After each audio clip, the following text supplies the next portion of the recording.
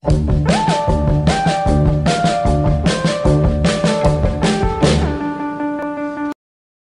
going on, film heads? I'm the Modern Film Critic, and we are reviewing another TV series that came out, was it last week? No, just a few days ago, actually. Marvel's Agents of S.H.I.E.L.D. S.H.I.E.L.D. And I was relatively excited for it, coming off of the Avengers. I was excited to see how they tie it in together. I was hoping that I would, follow through.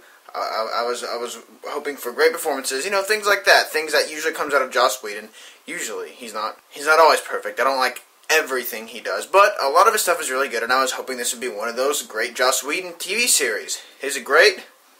Not really. It's good, but it's not. I wasn't blown away by it. I watched it. I was like, okay, that was fine, but I wanted a little bit more. Now, to get a little bit more into depth with it, I'm not going to give away too much about the story because it is a pilot.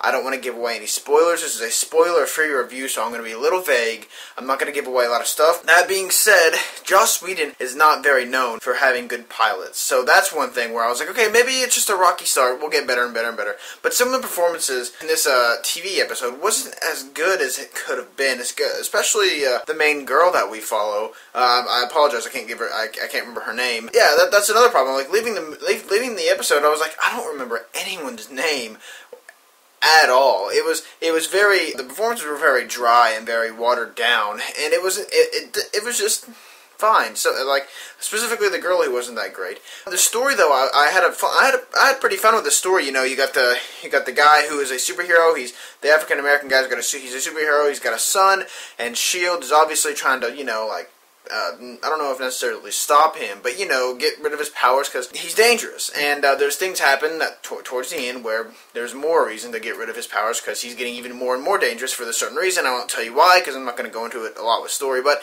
it was very just mediocre. That's a good word for it. It was a mediocre pilot, but I hope it gets better. I could see how this could get better if we got to get the actors going a little bit better. You got to get interest me more, get me invested into the story a little bit more.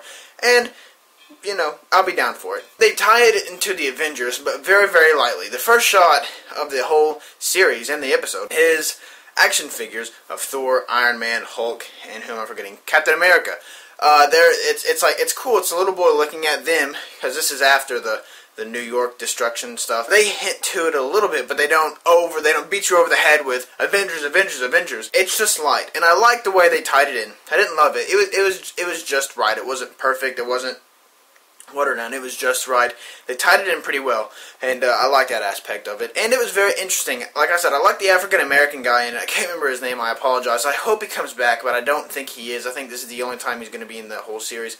I'm not sure the direction they're going to go. I don't know if they're going to have like one hero per episode, or if they're just... I'm not really sure what direction they're going with the series. I just hope it's nowhere but up. Because the pilot, it was a little disappointing. The acting, like I said, wasn't great. The story was okay, but I wasn't completely invested in it. After watching it, I was like, I don't remember any of these characters. It just didn't do a really good job at investing me, like I said. I wasn't like totally in towards the middle and the end. It started off good, but it kept going down, down, down towards the end. And, I've got to keep this in mind. This is a TV series, not a movie. It's not going to have the best effects. The effects are okay, but they're not great. It's a TV series. I can't get on that too much. And I think where people are not liking this is their expectations are too high.